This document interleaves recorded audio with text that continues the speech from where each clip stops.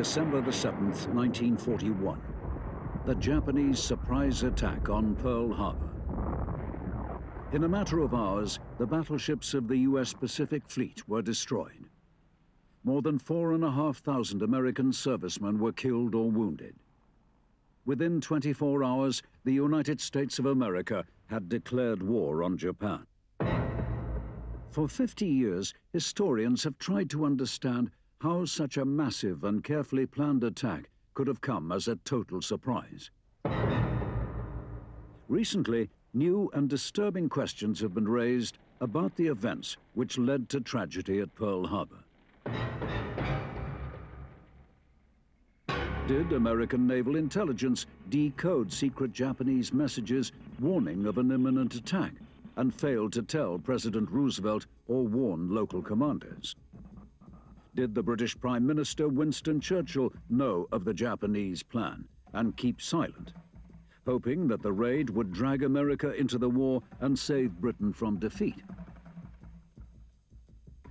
A wall of official secrecy has surrounded the attack on Pearl Harbor. A congressional inquiry and scores of independent researchers have been met with lies, half-truths, and evasions. But now, new testimony has emerged which may at last solve one of the most baffling mysteries of the Second World War. This new evidence comes from two men uniquely placed to penetrate the secretive and complex world of wartime code-breaking. The first, British writer and researcher James Rusbridger, is an authority on the world's intelligence agencies. The second, Eric Nave, was a top codebreaker with the British Royal Navy and head of a section which specialized in the interception and translation of secret Japanese naval messages. In 1989, the British government, fearing Nave's revelations, made a concerted effort to ban the publication of his memoirs.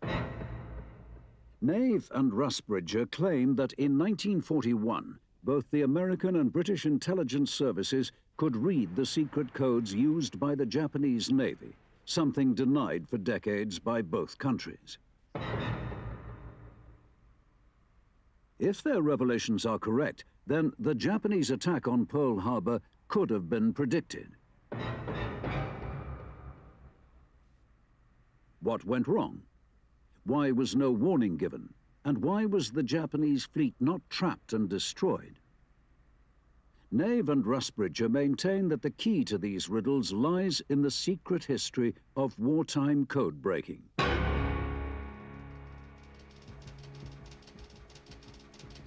The first Japanese message ever decoded by US Army intelligence was a diplomatic telegram from the Japanese Foreign Ministry to its Washington embassy, translated on June the 12th, 1920. The decoding effort soon paid off. Throughout the 1922 Washington Conference on Disarmament, at which reductions in the world's navies were negotiated, the Americans were intercepting and decoding Japanese diplomatic signals. American delegates always knew the Japanese bargaining position in advance and could constantly outmaneuver their opponents. In 1930, the US Army's code-breaking unit was reorganized and given the name the Signals Intelligence Service, SIS. Its chief was the genius codebreaker William F. Friedman.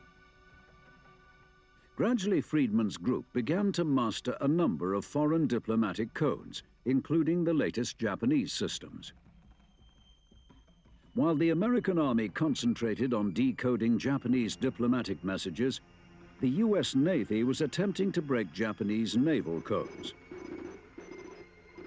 The first breakthrough had come in 1921, when the Japanese consulate in New York had been burgled by naval intelligence, helped by the FBI and the New York Police Department. Night after night, the burglars had returned until they'd photographed every page of the Japanese naval code. The break-ins were repeated in 1926 and 1927.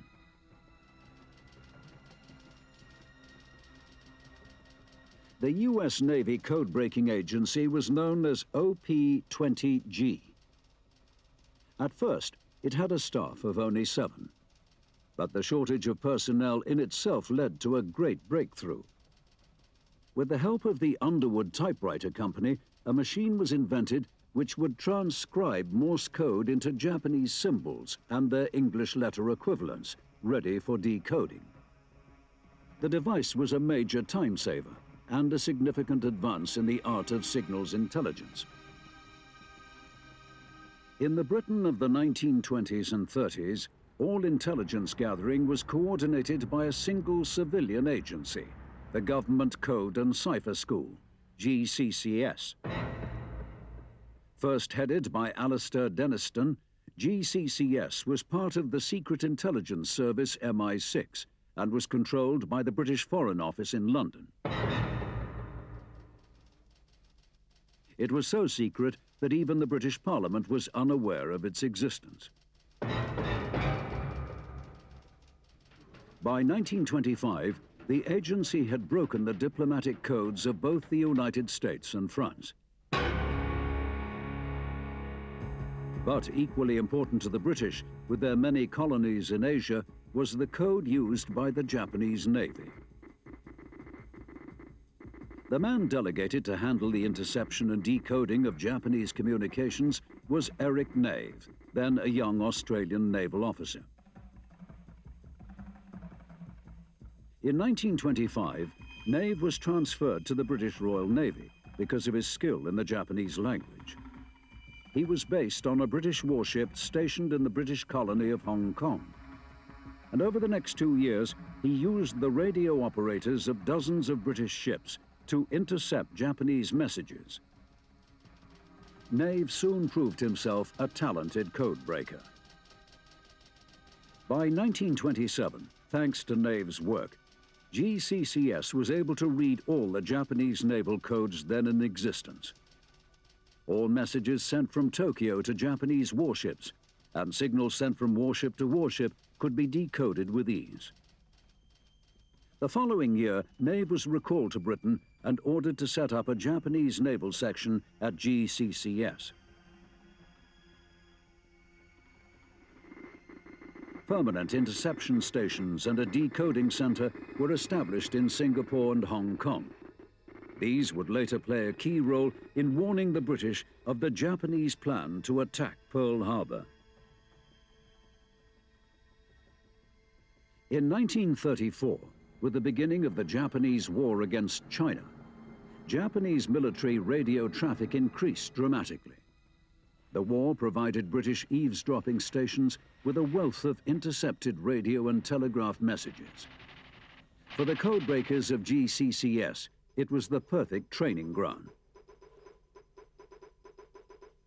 Soon, the British knew of every Japanese military move before it happened. They knew the intended place of each attack, the army units deployed, the precise number of warships and transports allocated to each operation, and details of the routes the attackers would take to reach their objectives. So that their ability to break Japanese codes should remain a secret, the British did not tell China of the attacks they knew were coming. This was in spite of the fact that China was Britain's ally. In the near future, the United States of America would be the victim of a similarly cynical betrayal. The American code-breaking operation was very different from the British effort in the way it was organized. Intelligence functions, instead of being concentrated in one agency, were divided between the Army and Navy. In 1937, the Army codebreakers of SIS had guessed that a new Japanese machine for encoding diplomatic messages was based on the Strowger switches used in telephone exchanges. They named the code Purple. In an amazing demonstration of ingenuity, they first broke the Purple code and then built a copy of the machine without ever having seen the original. It was one of the greatest code-breaking achievements in history.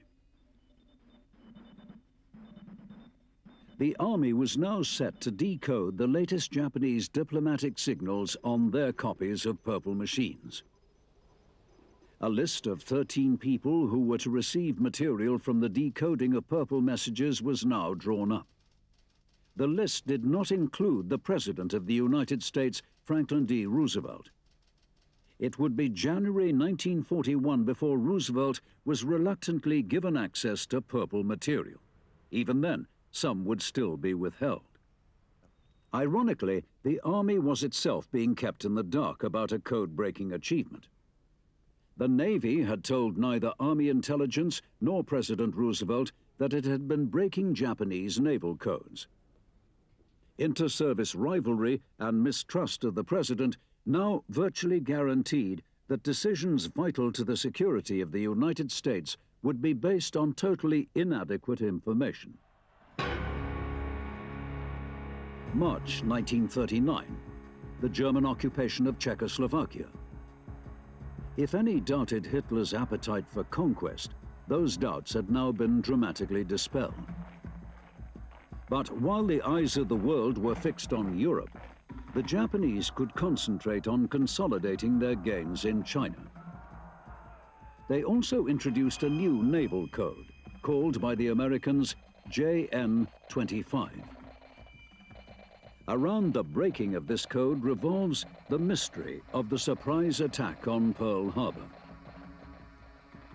In Britain, GCCS, the Government Code and Cipher School, had moved to a new top-secret headquarters at Bletchley Park. There, in dozens of prefabricated huts, large numbers of personnel carried out the laborious task of reconstructing the JN-25 codebook. By the end of 1939, the code was well and truly broken. By September 1940, US Navy codebreakers had also produced their first translations of Japanese naval messages sent in the JN-25 code.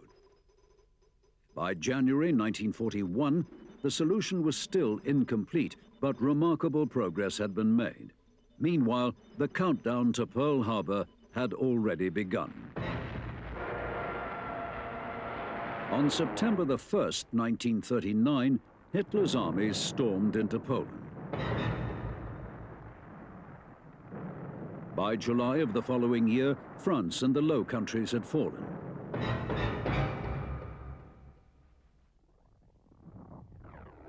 It seemed only a matter of time before Britain herself was invaded by the German army or starved into submission by the U-boat wolf packs. The new British Prime Minister, Winston Churchill, knew quite clearly that British survival depended on one thing and one thing only: America's entry into the war. Since the Japanese attack on China, relations between the United States and Japan had been strained by America's imposition of trade restrictions. The Japanese knew that with oil imports cut off, they could not survive for long. If no negotiated settlement could be reached, war with the United States would be the inevitable result. The only question was when and how. On November the 11th, 1940, the British aircraft carrier Illustrious launched a force of 21 torpedo bombers to attack the Italian fleet at its home port of Taranto. For the loss of only 2 British aircraft, 3 Italian battleships were disabled, leaving the Italian Navy a crippled force. The commander-in-chief of the Japanese combined fleet, Admiral Yamamoto, was greatly impressed by the British raid on Taranto. By April 1941, Yamamoto had laid his plans for Operation Z, an attack on the American fleet at Pearl Harbor. If successful, the raid would leave the United States powerless in the Pacific. Yamamoto firmly believed that the Americans would never expect such a move. And yet, in 1938, the US Navy had itself demonstrated that such an attack could succeed by carrying out an exercise in which carrier-launched aircraft attacked Pearl Harbor.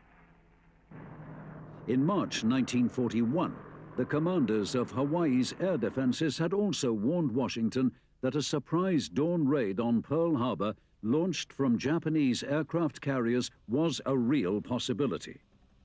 The American Secretary of State Henry Stimson, was quick to heed these warnings. He ordered increased anti-aircraft defenses, radar cover, and more fighters to Pearl Harbor. But the real problem Stimson faced was that Pearl Harbor was only one of several possible targets. What was needed was some kind of advance intelligence warning of exactly where any Japanese attack would come. Information that could only be gleaned from intercepting secret Japanese messages. On September the 24th, 1941, the Japanese Foreign Office in Tokyo instructed its consul in Honolulu to collect and supply intelligence on Pearl Harbor. The request divided the harbor into target segments and asked for precise details of the ships moored in each area. No other United States facility had ever been targeted in this way. The Japanese message was intercepted by the U.S. Army's listening station at Oahu. But all intercepts had to be passed on to Washington for decoding, and to save expense, they were sent by surface mail. It was 2 weeks before Washington received the intercept. The decoded signal was interpreted by U.S. Army intelligence as being of little importance, and no translations of the message were ever sent to local commanders in Hawaii. If in the coming weeks the Army had known of the movements of the Japanese Navy, they might have taken the Pearl Harbor spying order a great deal more seriously. But U.S. Navy intelligence had still not told the Army that it could read the Japanese naval code. By November the 16th, 1941, Admiral Yamamoto's task force was assembling at a secret island rendezvous off Japan. The force was made up of 6 aircraft carriers, 2 battleships, 2 heavy cruisers, 1 light cruiser, and 9 destroyers. Each commander had 50 pages of orders, but the final 3 instructions were not included. Those detailing the date of sailing, the date set for mid-ocean refueling, and the date of the attack itself. Because of ongoing peace negotiations between Japanese envoys and the U.S. State Department, the attack might, after all, prove unnecessary. So the final parts of Yamamoto's orders were to be sent to the fleet by radio in the JN-25 Naval Code. On November the 20th, British intelligence intercepted and decoded a JN-25 message from Yamamoto to his task force. The message read, "At 0000 hours on 21st November, carry out second phase for opening hostilities." The fleet was to prepare to sail. On November the 25th, the British intercepted messages from Yamamoto to his fleet that suggested where the attack would take place. The date for sailing was to be the 26th of November, and on December the 4th, the fleet was to halt for refueling. To British intelligence, the date for refueling indicated a very long-range mission. Yet neither Singapore, Manila, nor Java, the most likely long-range targets, needed to be attacked from aircraft carriers. These were all in easy reach of bombers stationed in China. That left an attack due east in the Pacific. The only Pacific target of sufficient importance was Pearl Harbor in Hawaii. The US Navy must have intercepted and decoded exactly the same signals as the British. Yet somewhere along the way, there was a catastrophic failure to interpret them correctly. What is certain is that neither the President nor the commanders at Pearl Harbor were told anything.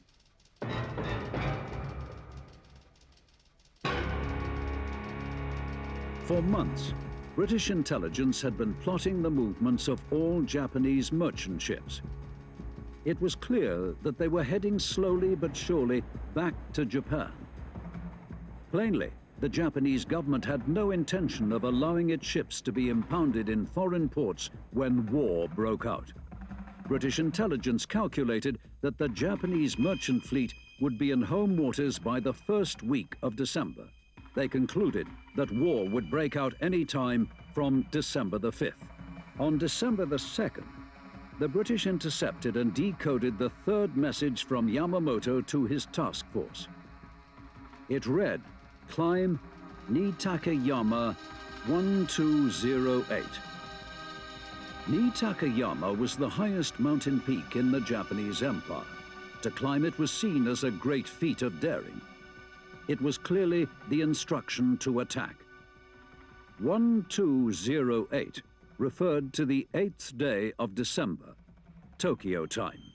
That information, like all other JN-25 messages intercepted by British listening stations, was sent to London with a request that it should be passed on to the Americans. In fact, the Americans were being told nothing. The decision not to tell the United States that a Japanese task force was steaming for its main Pacific base could have been taken by only one man. That man was the British Prime Minister, Winston Churchill. Even if Churchill was betraying the United States and his friend Roosevelt, did the Americans really need to be told of Japanese movements when they had interception stations and codebreakers of their own? To this day, the question cannot be answered with certainty. In US Naval Archives, the very few JN-25 intercepts which survive from before Pearl Harbor bear decoding dates of 1945 or later, implying that at the time of the attack, the code had not yet been broken. These dates appear to be forged. What is known is that one key message at least was the subject of a later cover-up. In November 1941, US Army intelligence had intercepted and decoded a message from Tokyo to its embassies abroad, telling them that if the words "East, wind, rain" were heard on the Japanese overseas radio service, they would indicate an impending clash with the United States.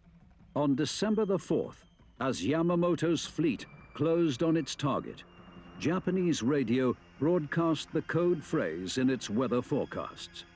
The message was intercepted by senior radio operator Ralph Biggs at the US Navy Intercept Station at Cheltenham in Maryland.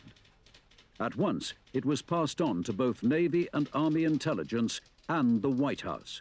Because only the Navy knew of Yamamoto's messages to his fleet, no one drew the correct conclusions. Soon after Pearl Harbor, the cover-up would begin. All copies of the message would be removed from official files and destroyed. Pressure would be put on Navy personnel to deny that the Japanese radio broadcasts had ever been monitored.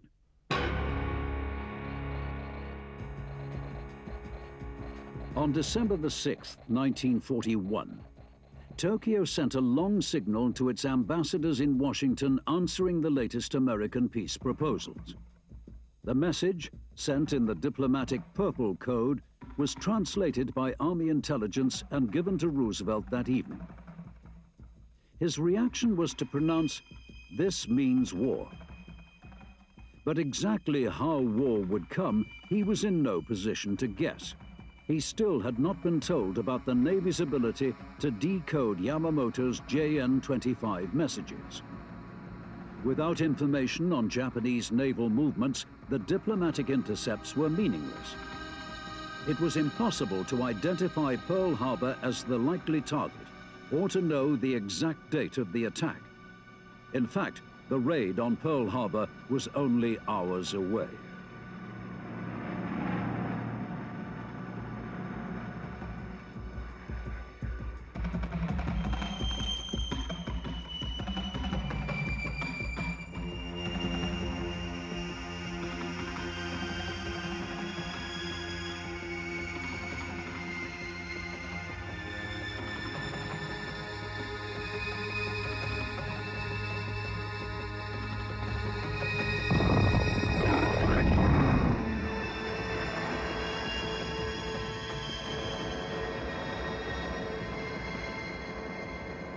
At 8 a.m. on December the 7th, US time, the first bombs fell on Pearl Harbor.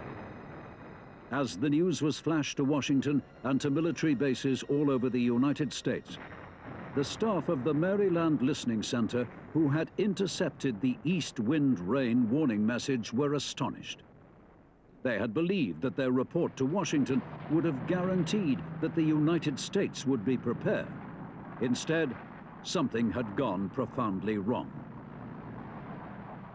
At the British Decoding Center in Singapore, news of Pearl Harbor was also greeted with disbelief.